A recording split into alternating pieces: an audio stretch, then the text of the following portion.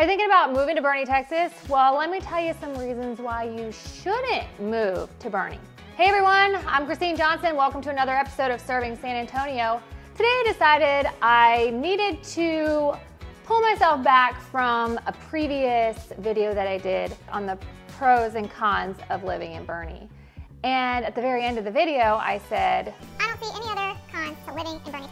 Now, since that video, I've come up with a few and I needed to share them with you. The first reason you shouldn't move to San Antonio is there's no Chick-fil-A and there's no McDonald's. No! God, please, no! No! That might sound minor to you, maybe you don't eat there, but that's all my kids want to eat when I'm on the road.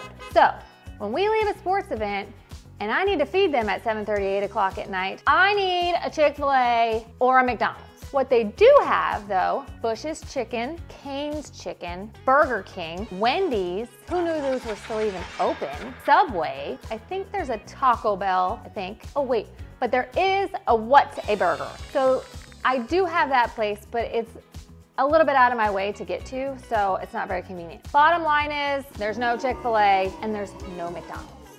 The next one can be applied to San Antonio, Boerne, anywhere around this area. However, I notice it more when I'm in Boerne because it's closer to the hill country. The wind. The wind is awful. In the summertime, I want the wind. I welcome the wind, but it doesn't seem to be windy in the summer. But you get a beautiful 50, 60 degree day. You're like, yes, I can wear my sweatshirt. And then the wind blows and forget it, you want your heavy coat. And it blows all my stuff in my yard everywhere. My plants fall over. They're always on the ground. So I'm just saying that there's reasons why I think that wind should be part of the reasons why you shouldn't move to Boerne. I'm gonna go back a little bit on the food. There's like nowhere to eat. And I say this to my husband and he's like, what do you mean there's places to eat? I'm like, I know, but you have a lot of fast food, but there's no like real chain restaurants. There's a Chili's, there is a Chili's, but that's about it. But there's nowhere to really take your children. But that's just my opinion. Okay, so I went out to dinner with some friends one night. It was a girls' night.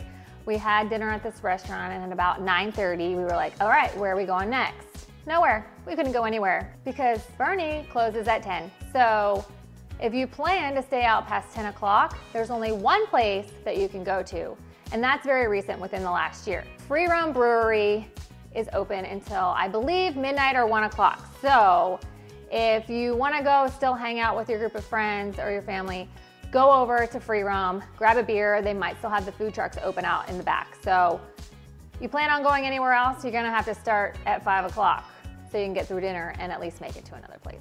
Okay, and the last thing that I have to say about Boerne, because it gets my heart palpitations going, is these kids are never in school.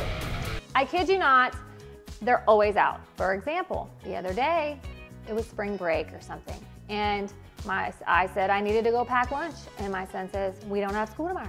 And I argued with my 7-year-old about whether or not they had school. And he said, spring break starts on Friday. I challenged him and I went and looked at the calendar and I'll be darned if he was right. They did not have school on that Friday. So there went my day. On top of that, if you like having a winter break, well, then Boerne's a school for you because you get 3 weeks off, yay parents. Otherwise, normal schools like the North Side schools in San Antonio, they only have 2 weeks off. Oh, and they get a fall break. So they get 5 days off for fall break in October. So parents, beware, if you work, you're gonna have to take a lot of leave.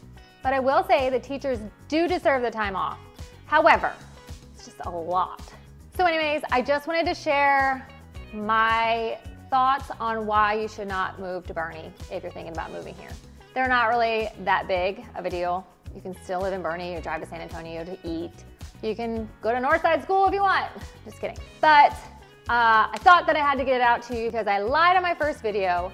There are some cons about Boerne, Texas.